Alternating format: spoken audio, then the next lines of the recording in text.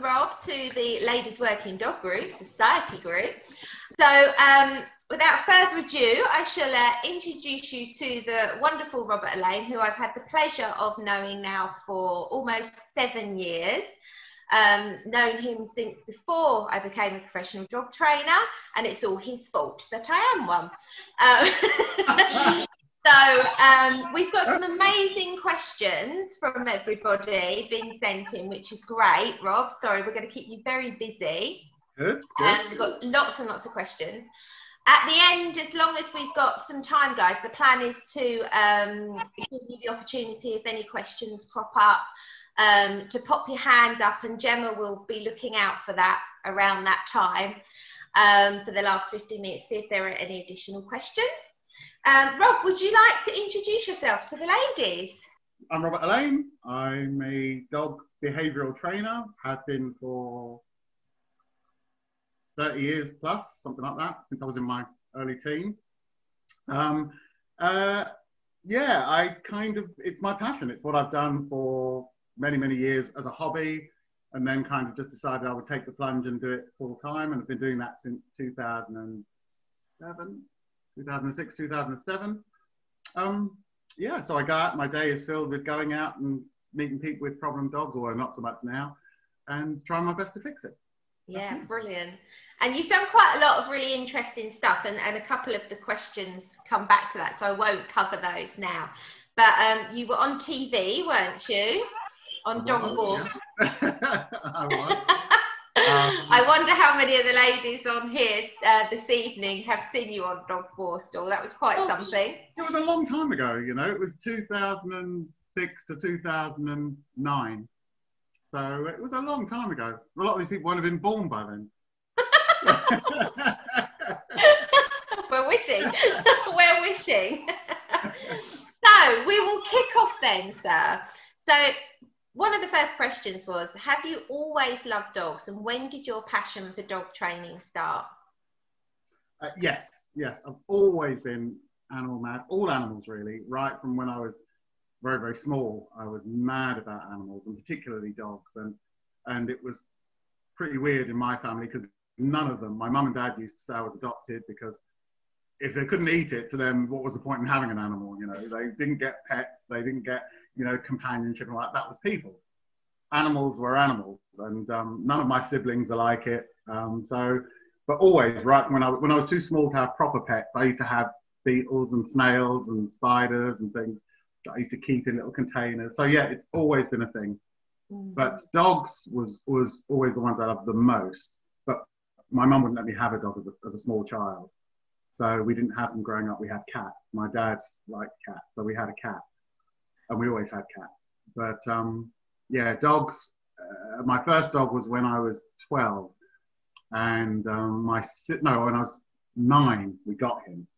And he was my sister's dog. And she got him from a pet shop, as people did in those days. You walked past the pet shop, saw a puppy in the window, you just went and bought it. Wow. And my sister got my mother to buy it. And right from the day he came to the front door, he was kind of my dog. But my mother absolutely hated him with a passion. And then when I was 12, she got rid of him. She got the RSPCA to come and take him away on Christmas Eve, can you believe? And there's some really shocked faces right now.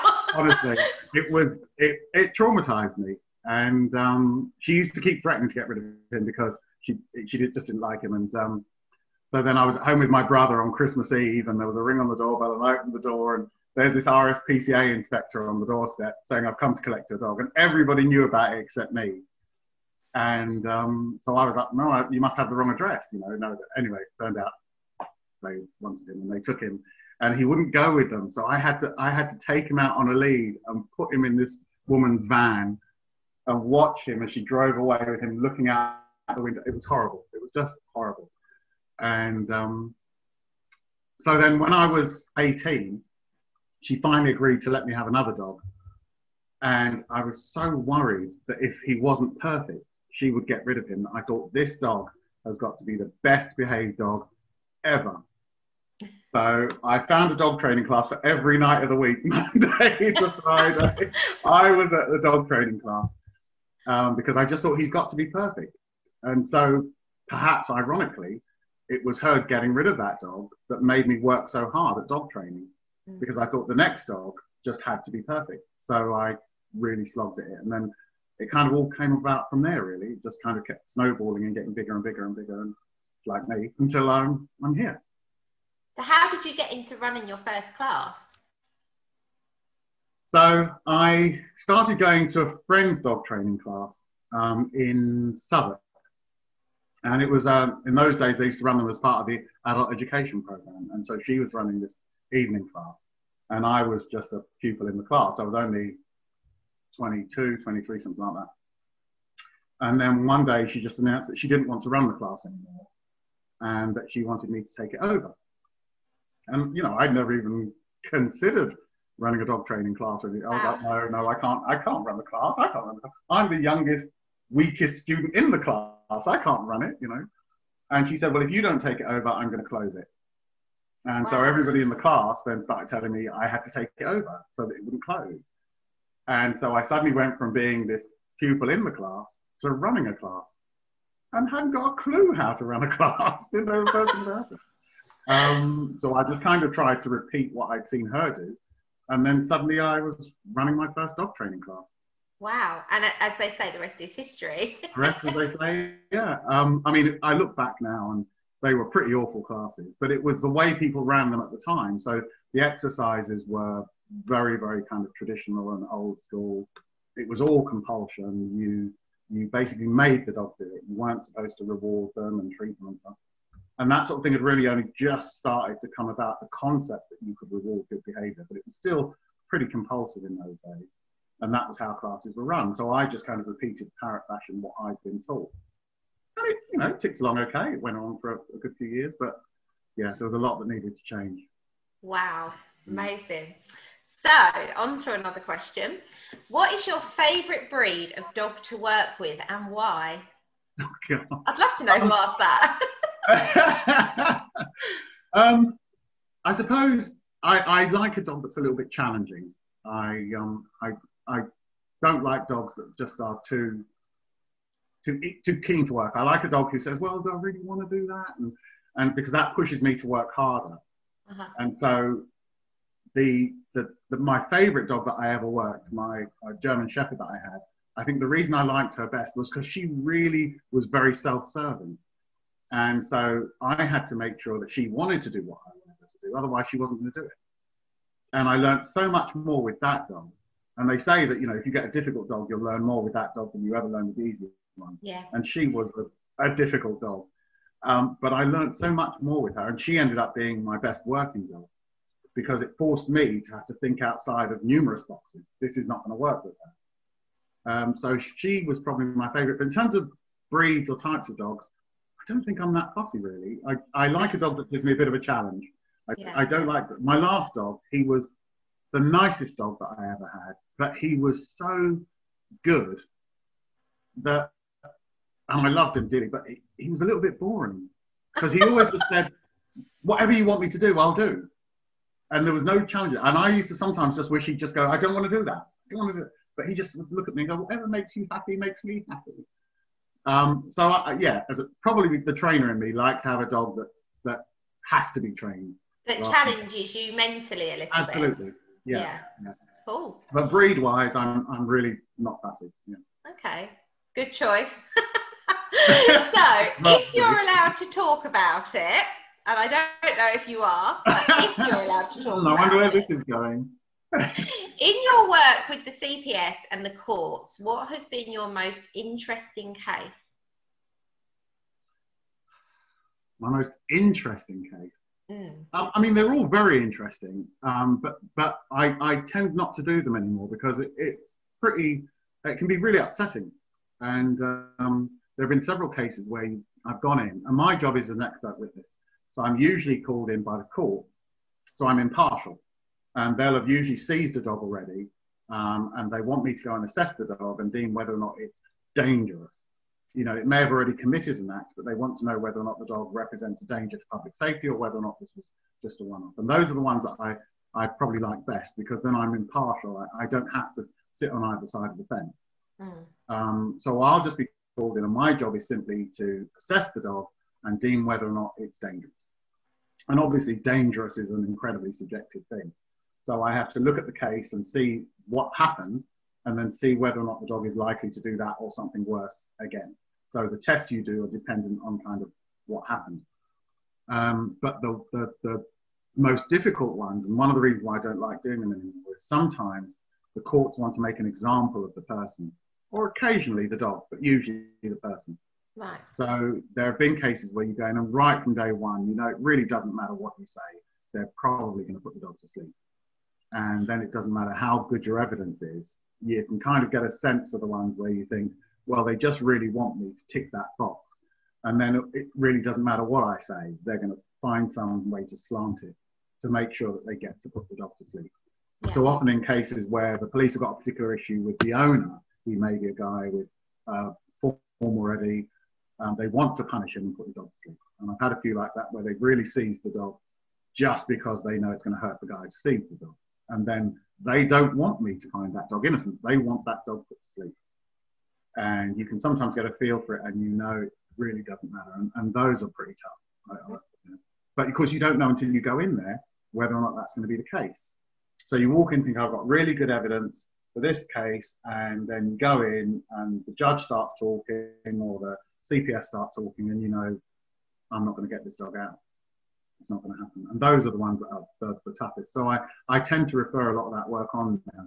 I've done my stint at it, but it can be very, very upsetting sometimes. Yeah, it must be quite emotionally draining to deal with those situations. It is. Well, you know, I was an animal welfare officer for 16 years, and my job was to save animals. And now sometimes I'm asked to examine this dog, and the conclusion is that the dog is dangerous. And so now I've got to go into court and tell this judge that I think this dog is dangerous and shouldn't go back. And I see the owners crying and everything, and it's awful. Yeah. So, yeah, I think I've done my stint of that. So I'm probably not going to do any more of those. It's too distressing. Don't blame you. I'll leave it to you, young. Okay. Well, we'll make you laugh now then. Oh, that's good. So what we would like to know from you, Rob, is what is your funniest story from Dog Forestall? Oh, there were lots of those. I have to say, it was the most fun. It was a little bit mad. Every day you're kind of there, you're thinking, this is a little bit weird. But we had some really good fun. So a particular one that made me laugh was there was a woman there, she had a border collie named Nikki. And, well, she was named Nikki. And she really just didn't kind of get what a dog was at all. So this dog bit everybody. It was really pretty aggressive. It had bitten all of her family. The only person it didn't bite was her. Anyone who came to the house, it would bite them. Her son, husband, they'd all been bitten by this dog.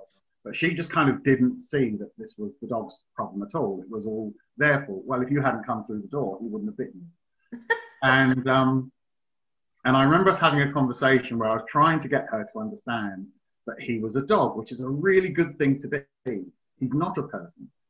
And somehow we got onto the subject of, oh yeah, I remember, because she used to sit with him in the evening and talk through the TV guide, and she swore blind that he chose what they would watch. And I said, well, he really can't do that because he's a dog, you know, he doesn't know. And I said, you know, are you saying that he would look through and go, oh, let's watch Coronation Street? Because he doesn't know what Coronation Street is. And she went, well, okay. He probably doesn't know who Curly Watts is. And this is what she said. She said, but he probably knows he works in a supermarket. And I was like, you think he knows what a supermarket is, you know? And she, at the end, she said, yeah, I've worked for a week with Rob, lovely guy. She said, doesn't know the first thing about dogs. No! Doesn't know the first thing about dogs. And she made it up, but there was one, perhaps the one that sticks in my mind most, there was a guy named Hugo. And he had two dogs, a Manchester Terrier and a Jack Russell, Ingy and Bertie. And he was a colourful character. But the thing that I remember most about him was on the first day, and I would say it was certainly one show that I know that really what you saw was what you got. There was no clever editing or stuff going on. What you saw was what was happening. Yeah. And so as they arrive, the first thing they have to go into the vet's office and have the dog checked out for the vet.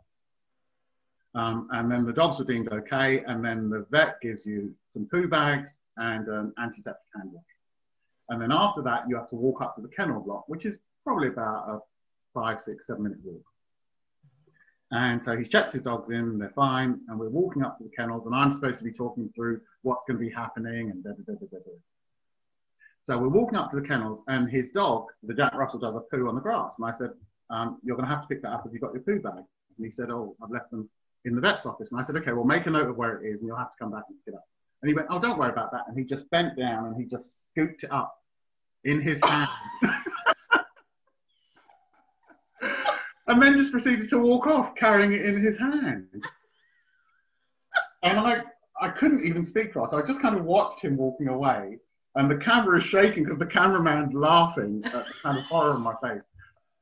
And I said to the camera, I said something like, I know I'm supposed to be walking along, talking him through, but I'm just having a hard time getting around the fact that he's walking along with a handful of poo.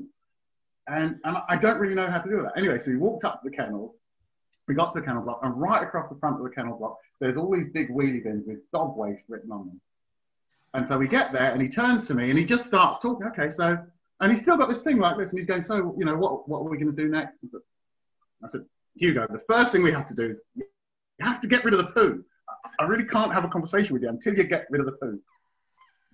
Well, of course, he's been carrying it now for 5 minutes. And so when he goes to drop it in the bin, he's like,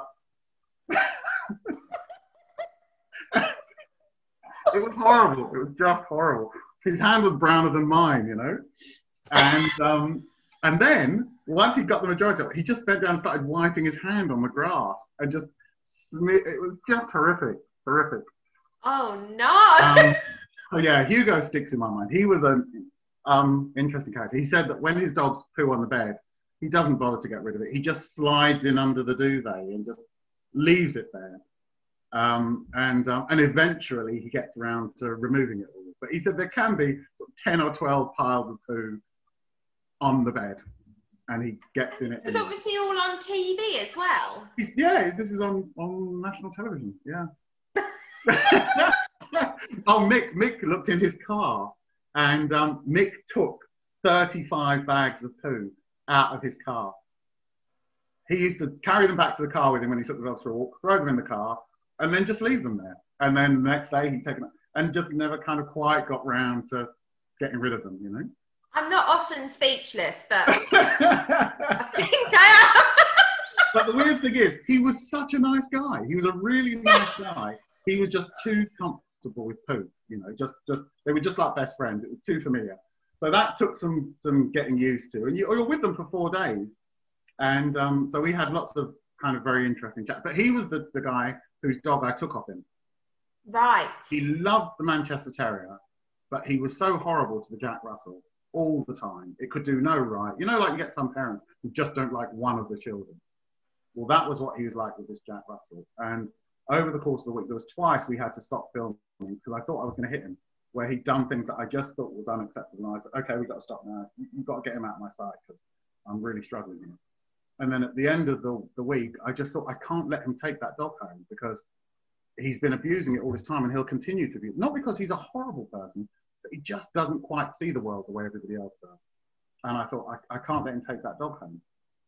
So I said to him, look, I need you to relinquish Bertie to me. I'm going to take him and have another home. You can't have him. It's just not right. And anyway, I managed to get him to agree to relinquish him to me. And I found him another home, which was the perfect home for him. It was so good. And so that was the end of him. So yeah, he was the most interesting character I think we had. Yeah, interesting is the word. Yeah.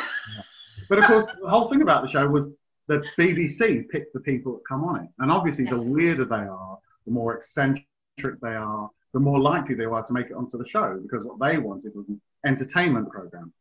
And those of you who watched it will realize some of those people were very, Hugo was great entertainment. Mad as a box of frogs, but, but very entertaining. Wow. Well, before we go into some, I'm like, wow. Before we go into some, we've got some really cool questions here from the ladies, behaviour type stuff and that. But before we do, just what was your biggest success story personally from Dog Borstal? Oh, wow.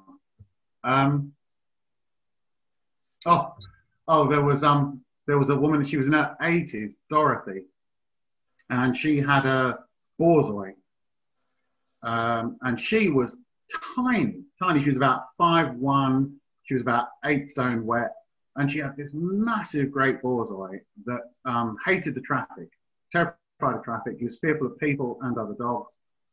And what would happen is she'd be walking him in the woods by where she lived, and somebody would appear, and he would just take off. And she never let him off the lead because she knew he would disappear. And he would just drag her. And I mean, he dragged her along on her belly and just pulled her up the road and stuff. He pulled her in front of cars, and it was terrible. And he'd broken her hip, where he pulled her over one time and stuff.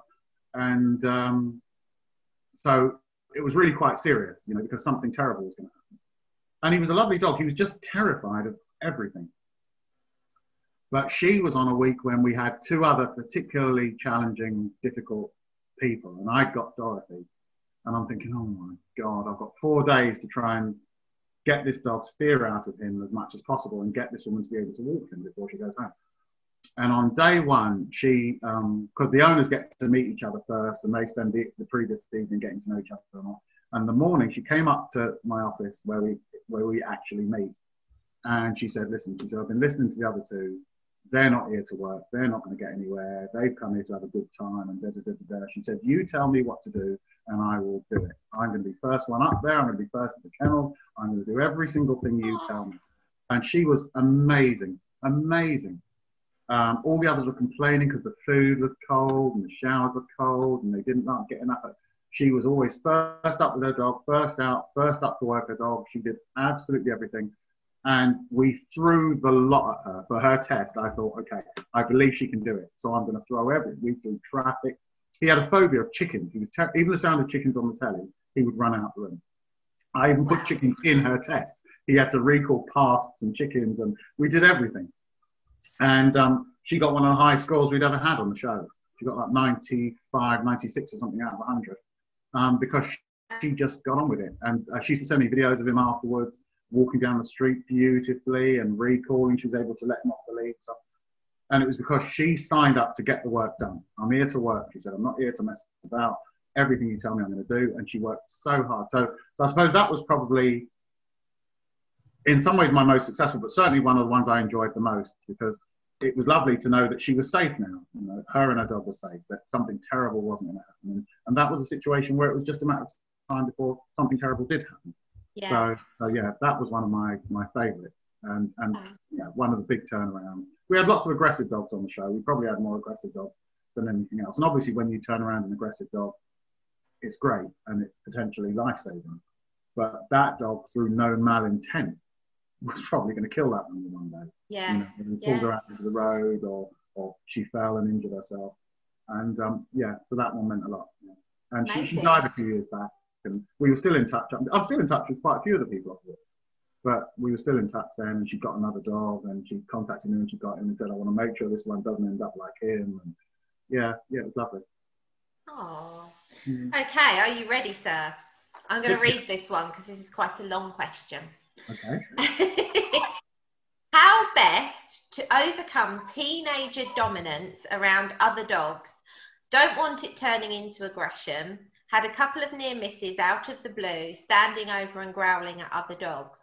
Currently back on a lead when around, but so many dogs where we live. Not always possible to avoid completely. And I don't want to muzzle. She doesn't want to muzzle, I think. No issues with people and complete softie and well behaved 95% of the time. Okay. So if we start with the beginning, dogs are almost never dominant. Dominance is incredibly rare. A dog may try and assert itself in a position, a particular situation. It might think it can take advantage of a situation, but dominance in dogs is actually pretty rare. What you see with most dogs is they're actually fearful, and we call it dominance because they're kind of bullies. but it's usually based in fear. So if you look at, you know, a wolf pack or a group of wolves or bears or lions, any of those that periodically come together and kind of war, then you'll see a lot of what we traditionally would call dominant behavior. But there's very little aggression in dominance. It's all about posturing and trying to intimidate. And then aggression really kind of comes along at the end. What we tend to see with a lot of dogs is dogs who learn that attack is the best form of defense. And those dogs are then often misconstrued as being dominant. But really they're not. They're just trying to keep themselves safe. So I probably see maybe 3 dominant dogs a year. But I see dozens who were labeled as dominant who actually weren't at all. They're just trying to keep themselves safe. So probably this is not a dominant dog. It's not trying to assert itself. It's just trying to keep itself safe. So they do a lot of blood. I'll run over that tall, big and tough. But they very rarely get really aggressive. They don't really get into big fights where you have to pull them apart and so on, because they didn't really want to have a fight in the first place. They just wanted to intimidate the other dog into backing off. So it's probably more that sort of thing. Again, often we find this at teenage stage, just like humans, when you start pushing the boundaries, how far can I go? What can I get away with? And dogs often do the same thing. So they'll be misconstrued as being dominant. The reason why that's important is because what people then try and do is run a dominance reduction program on a dog who isn't dominant in the first place. Yeah. So they waste months or even years trying to train it using a technique that's never going to work, because it's like trying to give a cough remedy to somebody who's got a cold. You know, it just doesn't fix it. So that would be the first thing I would want to work with them on, is make sure that the dog actually is dominant and isn't actually probably fearful. So that would be the first thing you look at. But if the dog is fearful, what I always want to look at then is the relationship between the owner and the dog that makes the dog think, when I'm in a situation where I'm fearful, instead of turning to you and saying, can you get me out of this? What I need to do is deal with it myself. So usually there's something not quite right in the relationship between the owner and the dog, where the dog thinks, I have to protect myself.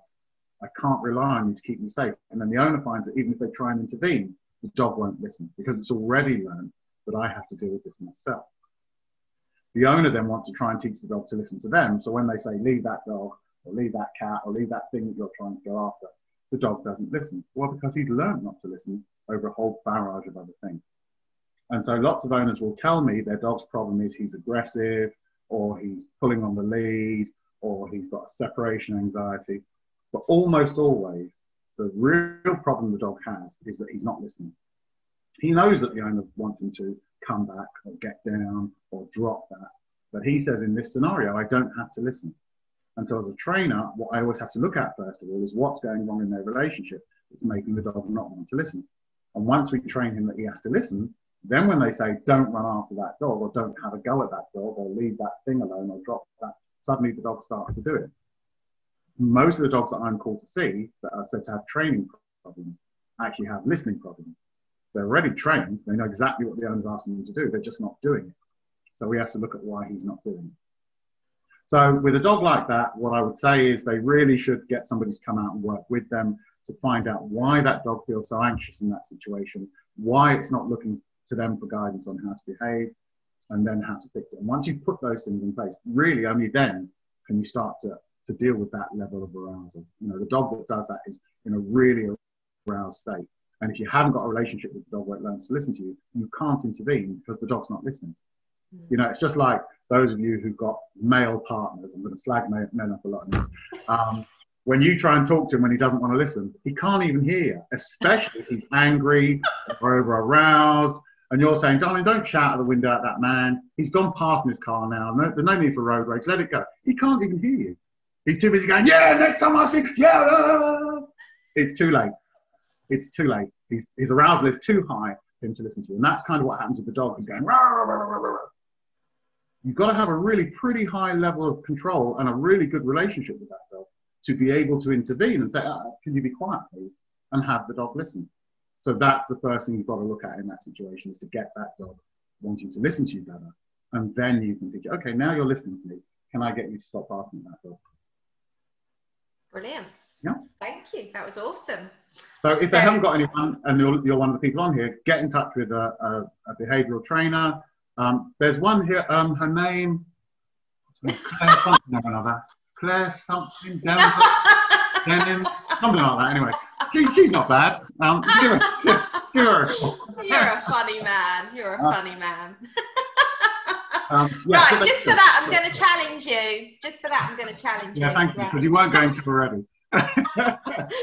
Okay, so this question comes in. These are all anonymous, by the way. I have no idea who these are from.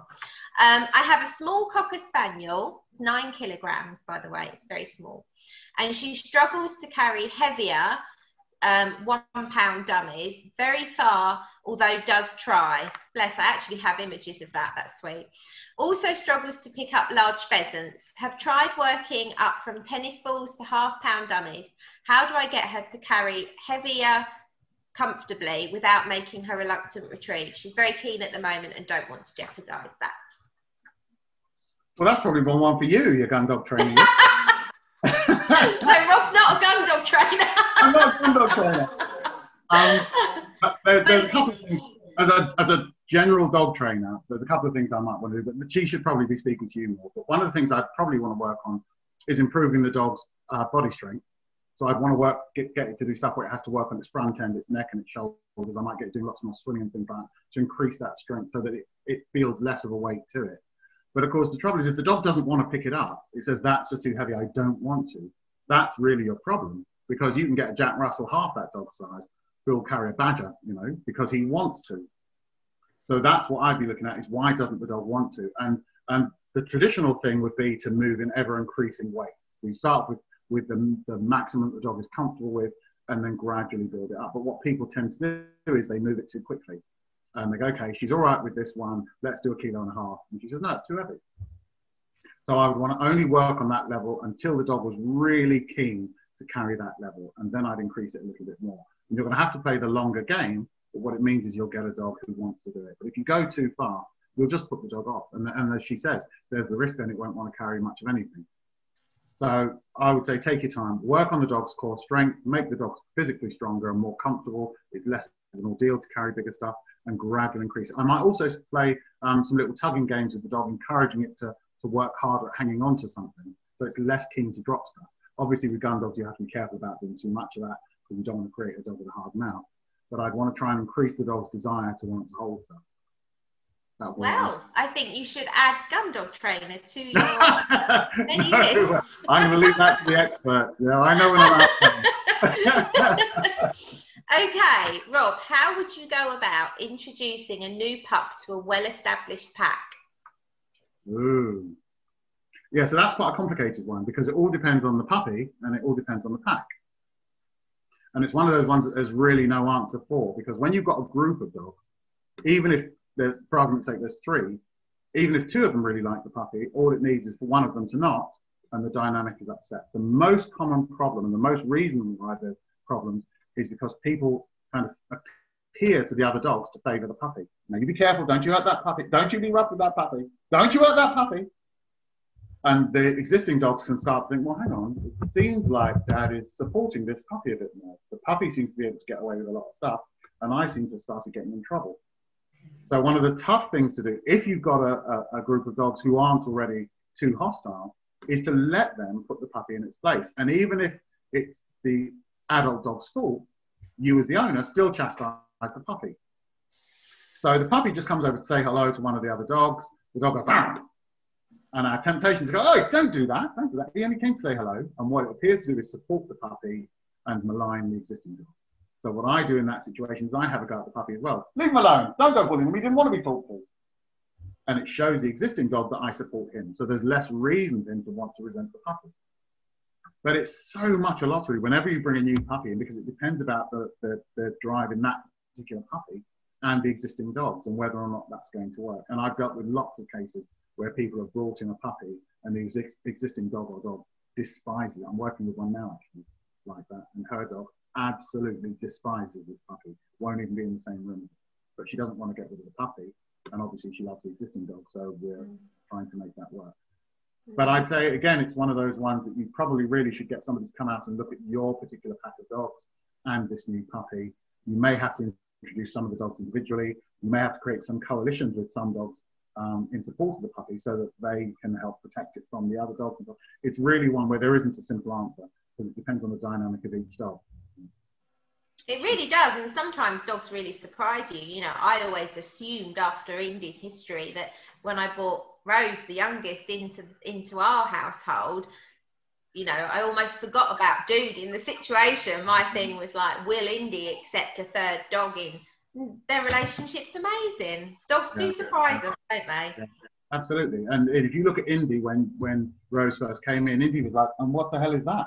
Why is that here? You know, how long is it stopping for? What time is it? You know, and now look at them now, and it surprised even you. It surprised me too. You know how Indy has taken Rose really into the group, and then you'll get others who just absolutely, who you assume they'll get on fine because they're great with other dogs in the park or whatever, and they absolutely hate this puppy. A lot of people, and I can never quite understand the logic. They say, I got the puppy as company for the existing dog. And I always say, well, then be better company. That's your job, not another dog's job to provide the company for the dog. That's presumably why you bought it, was for company. So just be better company. But sometimes people make the mistake of getting a dog because they believe it will be company for the first dog. And all the existing dog sees is competition. Well, before, you were all mine. The toys were all mine. The food and water bottles were all mine. And now I've got to share them with this dog. And they absolutely hate it. They don't want to share. They like having it all to themselves. Statistically, you're much more likely to get aggression in same-sex dogs. So 2 bitches are much more likely to fight than 2 males. 2 bitches are also much more likely to fight seriously than 2 males. Males often will just kind of fight to prove a point. And once the point is proven, they kind of will coexist. Whereas bitches, particularly if they get to the state where they don't like each other, they'll more than not fight to the death. One of them has to go. So you always want to try and get to them if it's bitches before they get to the point where they really hate each other, because it's extremely difficult to fix them. Whereas males, you can often get them to coexist. I remember once working on a case with a German Shepherd, a 5-year-old German Shepherd bitch, and they had a 13-year-old little terrier. This Shepherd was huge, and this terrier was tiny, but because the Shepherd had been beaten up by the terrier right from a puppy, the terrier ruled the room. She only had to look at the Shepherd and it would cower, even though it could have swallowed her. And then the woman decided to get a 3rd dog, and she got a Shepherd male. And very quickly, the 2 Shepherds started to get on really, really well. And then suddenly, the Shepherd bitch started attacking the terrier bitch badly, which she'd never done before. And it was because she felt now she had an ally. Now, he never intervened, he never got involved in the fights, but he didn't have to. Just her belief that she had somebody else in her corner now made her confident enough to then start attacking the terrier. And so by the time the owner contacted me, you know, the terrier had been in surgery a couple of times. She'd been really badly injured, and she was worried that the Shepherd was going to kill her. And all we did in that situation was we suggested to the Shepherd bitch that the Shepherd male had now formed a new alliance with the terrier. So I got the owners to make them do everything together. She walked those 2 together.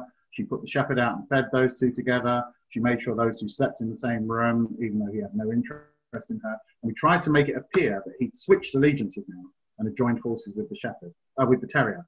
We said, you're not allowed to let the 2 Shepherds play. You can't walk them together. You want it to seem as much as possible that he switched and all of the aggression stopped. Once she didn't believe she had an ally anymore, she stopped attacking the other bitch. So there are ways, again, that you can do these things. And I don't want to sound like I just keep saying the same thing, but again, in a situation like that, you really should get somebody in. One of the difficulties that I face, and I know you face as well, is people you don't know, with dogs you don't know, will contact you and say, how do I fix my dog? And the trouble is, what works really well for one dog can be disastrous for another. So it's very difficult to say with any certainty what anybody should do with a dog that you've never met, because it might be the best possible method for that dog or the worst, and there's just no way of knowing. Yeah, absolutely. Leads really nicely onto this question. What would be your top tip? So it's got to be your best one. Okay. Not your second one, your top tip. I'll think about it.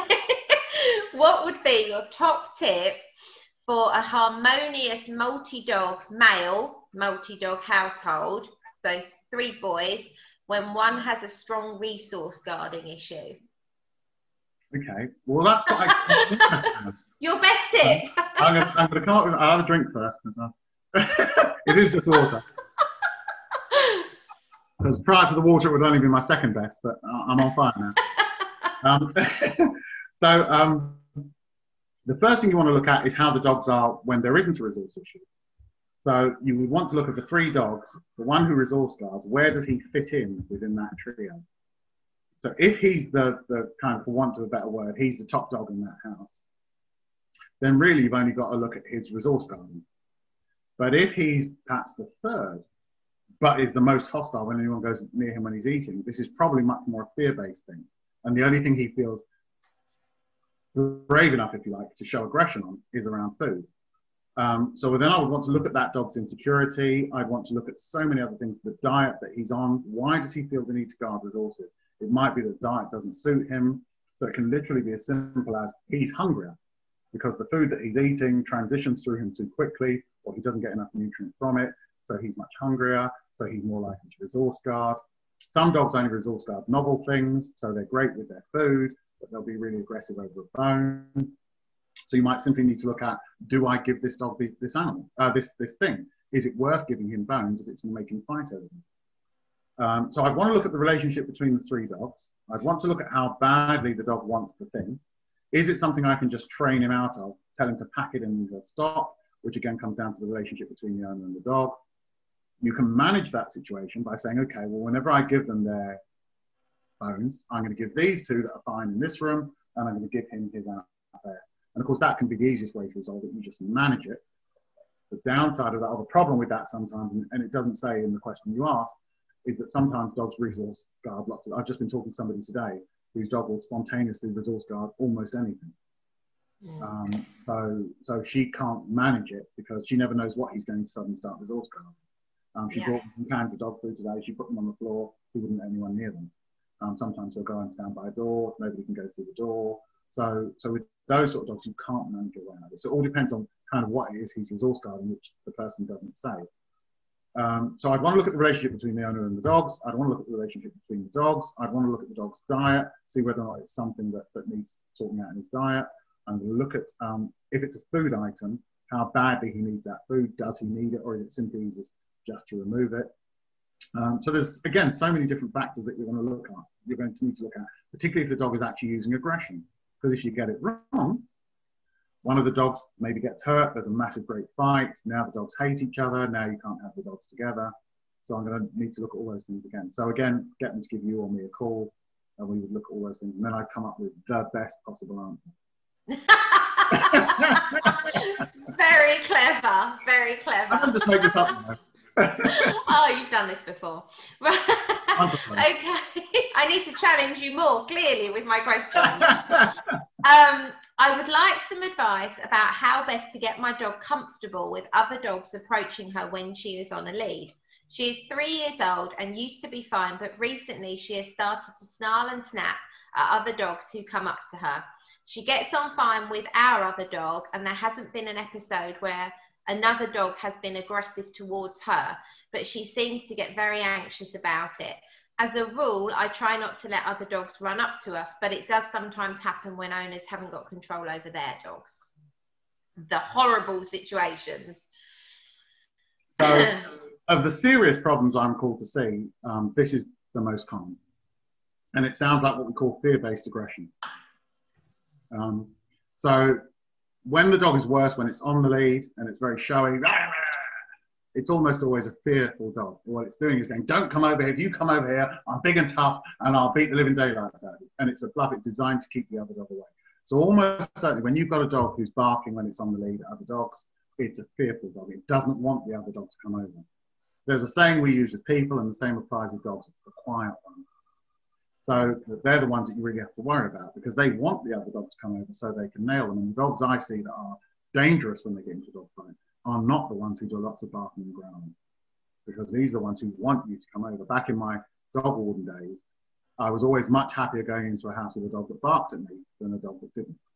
And occasionally I'd go into those houses and the dog would just be standing there looking at me, not moving. It's absolutely rigid. You think, okay, I'm probably going to get chewed up in a minute. So it's the same with dogs who go, they're fearful. That's why they're worse when they're on the lead, because they're trapped, they can't escape, they can't offer up a lot of the behaviours they would have offered if they were loose. So that's straight away a clue that this dog is fearful.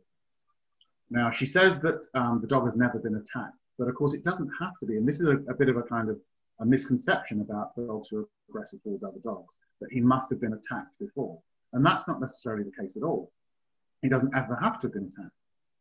he might never have even had another dog show aggression to him. He just has to have been fearful. So if I sneaked up behind you and went, rah, and made you jump, and you didn't know who I was, you'd probably scream and shout abuse at me. And it would probably upset you for a long time. You can see why it might make you sensitive if somebody else like me, same sort of size and build, was coming towards you. It would maybe have an effect for a very long time. But I couldn't use it as a defense. Yes, but I never attacked you. I didn't have to. I only had to have frightened you. And the same can happen with dogs. So actually you've got this young puppy who was never attacked. But maybe some dog was just too big and boisterous and kind of rolled it about a little bit in play. The owner thinks they're socializing, so doesn't worry about it. But that can be all it takes, just that one situation where that puppy became fearful, to learn that it didn't trust other dogs. Then what happens is, because we're all bullied into this socializing thing, which most of us get horribly wrong, we continue to allow our dog to be jumped on and wrestled with and bullied about by dogs that are bigger and stronger. And eventually what happens is the puppy or the young dog then snaps at one of them. And as soon as it does, everything changes. We grab it, we rescue it, we ask the other owner to get their dog away, we pull our dog away. And he goes, wow, you've never defended me until I attacked another dog. I need to attack more dogs.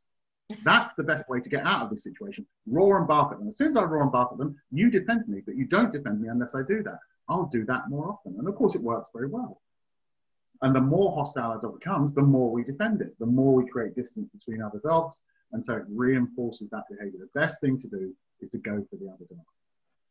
So inadvertently, we can kind of feed into this. So then, because we think our dog will aggress towards other dogs, then we make it even worse by grabbing the dog and putting it on the lead every time a dog appears. Now, if you look at any social group of animals, the first thing the group will do when it's threatened by something is close ranks. They come together. It's much easier to protect yourselves in a tight unit group.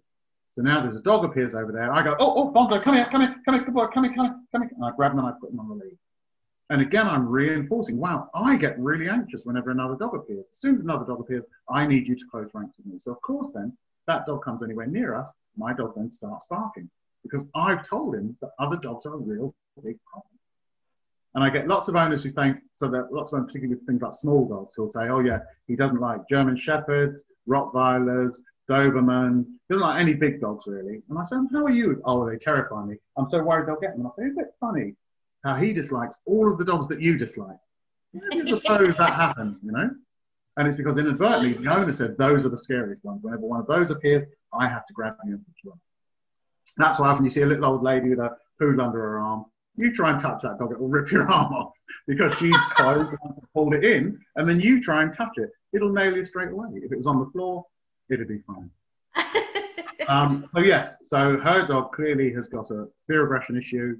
I don't say reactivity because all dogs are reactive. It's what we call an aggressive display. And so what you would need to do, again, look at her relationship with the dog. What you would want to try and do is reward the dog as much as possible around other dogs, so it starts to associate with positive things, and probably create some sort of consequence that says, when I tell you to stop barking, you have to stop barking. And between those two things, when the dog realizes, if I don't bark, lots of good stuff happens, and you remove me from the other dog, I don't need to bark at other dogs anymore. But perhaps the most difficult thing, and you know this as well as I do, is trying to get the owner to be comfortable. Say, excuse me, can you get your dog away, please? Oh yeah, he just wants to say, look, yeah, I really don't care, love. Can you get your dog away, please? My dog doesn't like other dogs. What a good boy you are. Oh, you want some more treats then? So the dog starts to think, if I focus on you, you get rid of the other dog for me. I don't need to drive the other dog away. Yeah. Brilliant. That was a very, very, very clever answer. Well done. I've just been reading Training Dogs the Woodhouse Way. I know. Okay, Rob. So I have a 4-year-old working cocker who will disappear at any opportunity. Oh, poor you. I don't know who it is, but I'm saying poor you. It's me. I'm not opening you up. It used to be that she would chase, but now it seems to be whenever she thinks she will get away with it. The latest thing being last Thursday when she disappeared on our walk for 2.5 hours. Oh, crikey. Sorry. I'm like animating as I'm reading the question. Crikey. Once on a mission, nothing stops her. I don't want to give up on her, but I'm at a loss as to what to do now. I'd be very interested to hear any recommendations you have. I need a lifeline. Wow. Well, I mean, that's a really serious, 2.5 hours. you know. And I've got a very good friend who's a dog trainer who her dog used to go off wandering in the woods, and she would let it because she always saw that he would find her, and then one day he didn't, and they found him dead in the road. So wow. it can be a very worrying thing when you've got a dog who'll go outside. So again, there's something very wrong in their relationship. That as soon as the dog, there's this funny thing, I don't know if you ever see it, hopefully none of you experience it, but I see this all the time in the park where people let their dog off the lead, and the very first thing the dog does is run off. It doesn't even know where it's going. You see those dogs who just run off like 20 yards away, and then they have a good run around. They go, no, where are you? Where are you? But their first thing is, I want to get away from you. I don't want to turn around and go, I've seen your dogs do it. They turn around and they go, Mum, what are we doing now? Which is what you want. That's exactly what you want. And I see your dogs do that. But what a lot of people's dogs do is they go, I just need to be rid of you for a while, and then I'll come back in a minute. And that to me always is the beginning of that problem, where the dog says, instead of being a group that all go out together, I need to feel independent of you before I can even relate to you. So those are the dogs that often end up going further and further and further and further until they eventually run off. So there's something going wrong in their relationship that makes the dog think, as soon as you let me off the lead, I need to be anywhere except where you are. So that's really the problem. The problem is why the dog's not wanting to stay with the owner, why it's not thinking of the owner as the best place to be. In fairness, I think that a lot of the stuff we see online, and you know how I feel about all that crap I see on YouTube and stuff, but a lot of it is designed to create dogs who don't recall. I said that in a caring way, didn't I? Very caring. But there's so much designed to make our dogs disinterested. You know, you've got to socialise your dog with other dogs, socialising with other dogs, socialise. You've got to socialising with other dogs, socialising with people. You've got to socialise and expose them. You've got to socialise. And what we end up, of course, with is dogs who don't want to be with us. All the fun is out there. They learn that everything is more interesting than you. You're just the one trying to catch them periodically. Whereas everything else that's fun is away from you. So, of course, we end up with dogs who don't want to recall. Almost always, I find that dogs who don't recall have a whole host of listening problems, and most of them stem from indoors. Most of those dogs, the owner, I'll say to them, how is he when people come to your house? Oh, he's very good. So he doesn't jump up. Oh, yeah, he does jump up. And if you tell him to get down, does he get down? Oh, yeah, he gets down. Does he get down straight away? Well, no, I have to tell him a few times. On average, how many times? It probably does take sort of 8 or 9 times. And you've been telling him this for a couple of years now, and it still takes 8 or 9 times. Okay. What's he like around food? Oh, if you leave any food around, he will steal it. And how many times have you told him not to steal food? Oh, every single day, but the first chance you get. And so my thing is always, I need to look at what that dog's listening skills are like indoors, in the quietest, most insular environment that it has. And I'll bet you that dog doesn't listen reliably, even in their living room. But what they want it to do is listen reliably in the park, the place where it's least likely to want to listen, because there's so many reasons to not listen. So until you can get that dog reliably listening indoors in every scenario where it understands, as soon as you speak, I have to listen. Until you can create that, you're never going to fix its recall. It says there are too many reasons to not recall, and I don't even listen to you on the little thing. And I guarantee if that person's got a dog who disappears from sight, it will have a whole host of listening problems. And until you address them all and teach it, no, actually, you have to listen to everything I say. Until you create that, you're not going to have a dog who recall. And it's so weird, because if you think of any species of animal, including canids, wolves, and all that, when do you ever see a pack of wolves where the alpha one says, right, we're going off to hunt now, and they all go charging off into the sunset, going, oh, I'm going to go and stay with them, and oh, I'm going to go and join that pack over there, and I'm going to have a wonderful time, and I'll see you later. No, they all stay together. What is this thing with us and our dogs that we say the pack's going out for a walk, and the dog says, well, you can, I'm out of here, and off it goes. And we don't see it again for half an hour. There is no other species that does that. Even canids among themselves don't do that. It's only when you mix people and dogs, you have this one where you take your dog out and you say, we're going this way, and he says, I don't care, I'm going that way, and I'm not even going to look back. That's abnormal. So there's something going wrong in that relationship that says to the dog, you have to be different to every other social animal and do what you want. Don't bother about being with the group. And until you change that, you're not going to improve that recall. So people will pay fortunes often getting trainers to come out and try and improve its recall. They get a trainer to come and train it to recall. It's already trained to recall. It was trained to recall by the time it was 13 or 14 weeks old. When you called it, it knew what that meant. So you don't need a trainer. You need somebody to teach your dog to listen for what he's already been trained to do. So people keep getting trainer after trainer after trainer, trying to teach him something that he already knows. That's not the problem. The lack of recall is just a symptom. The problem is the dog doesn't believe it has to listen to you. So that's the key to fixing that. Wow. and I think the thing is, though, very often owners are not actually aware that the problems are there in the home anyway. I think very often in the behavioural work that I do, until you actually have that conversation with somebody, they're not actually aware how the things in the home transfer is the word I mean, transfer to outside. It's just like teaching kids, isn't it? You look at children, they're never disobedient just on one thing. There's a whole mentality in the child that says, I don't have to listen to my parent anymore. And there'll be a whole list of different ways that the child manifests that. But it's because there's a problem in that relationship where the parent says time for bed and the child says, I don't want to go to bed. Yeah. That's not a problem about bed. There's no problem trying to fix that. The problem you're trying to fix is the relationship where when the parent says time for bed, the child doesn't believe it has to listen.